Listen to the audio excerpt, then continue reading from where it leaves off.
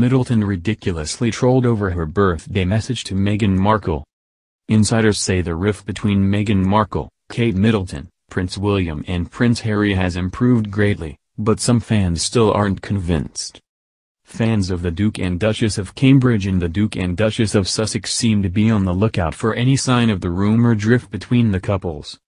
Despite insiders saying things are much between the royals, people on social media seem to take issue with every message either of the official accounts post.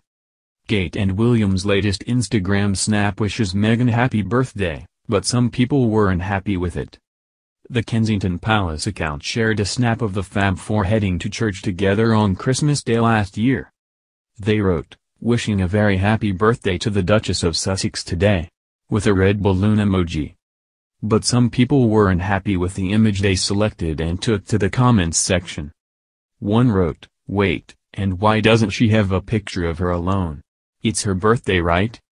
Another added, "All these royal photographers couldn't find a pic of Meghan in the center? In a brighter color?"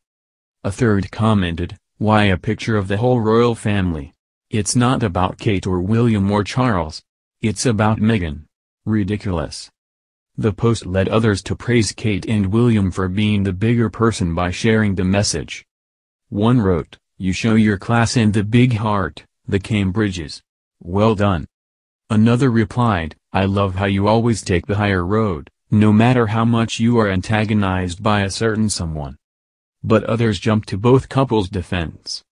One wrote, "Perhaps some of your fans could do with taking a leaf out of your book and instead of using this post to have a pop at Meghan just join you in wishing her a happy birthday, that or just keep their nastiness to themselves."